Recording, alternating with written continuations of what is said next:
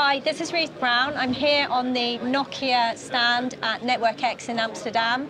I'm here with Coert de Boer, and we are today going to be talking about network services.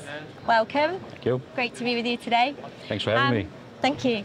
So we're seeing in the industry there's a lot of changes happening in the last 2 years with operators trying to upgrade their network.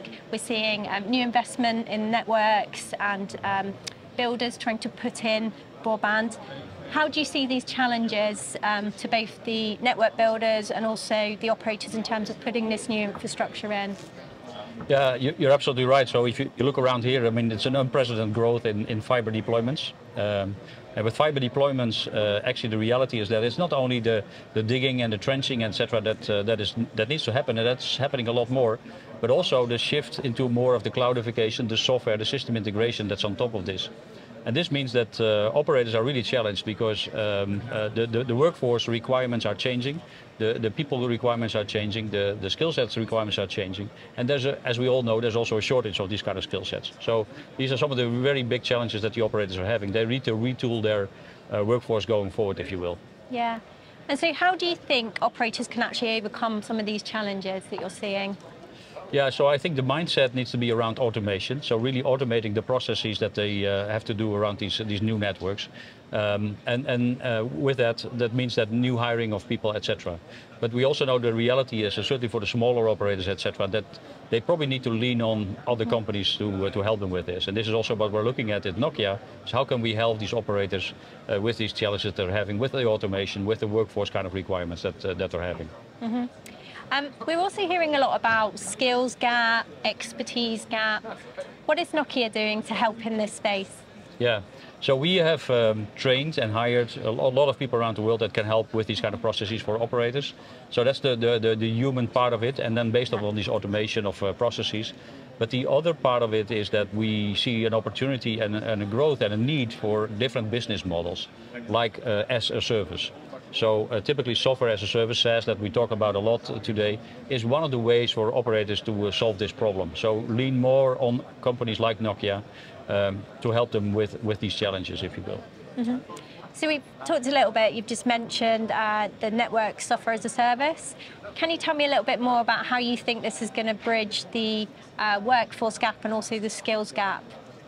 Yeah, so I think it starts from the processes that you have to do as an operator, right? So either in the design of the network, the implementation, the integration, the operation of a network, the processes you'd like to standardize as much as possible.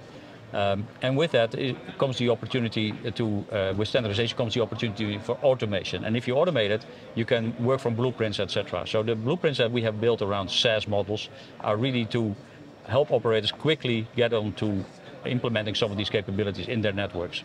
So rather than reinventing the wheel themselves, pretty much working from blueprint models that they can easily adapt into their operations, and in that way go to market also much faster.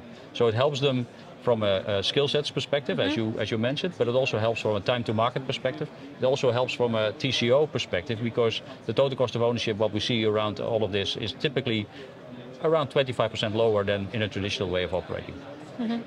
So what's next for Nokia then in the evolution, and how is this going to support the workforce moving forward? Yeah. So with this cloudification of networks, the upgrades of networks, bringing new features and capabilities to the end user, if you will, also comes the requirement to more frequent upgrade and software releases of the networks. So what we call continuous integration, continuous delivery is becoming a reality in the industry.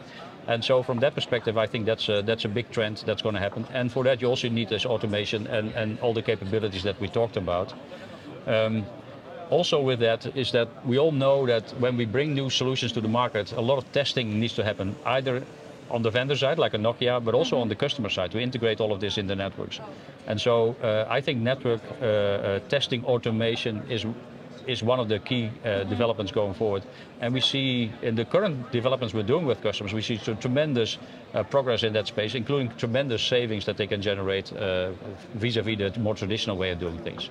So I think that's one of the next areas that we're going to see a lot of going forward. Fantastic. Cool. Thank you so much for speaking to me today, and I hope you enjoy the rest of Network X. Thank you very much. Thanks for having me. Thank you.